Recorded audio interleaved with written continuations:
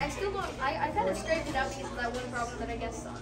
Okay, so this, yeah, okay, I can see how you do that. And then A, I like this one. This one was fun. Yeah, this one was. It was pretty simple though. Earl exponential, am I right? Yeah, and that's the only one that had it at the end. I just looked at the end to see which ones had it. So. Yeah, because we know that Richard is going to be the cheapest and Earl is going to have the most. So there's nothing, and there was nothing in the middle. Okay. So. 42.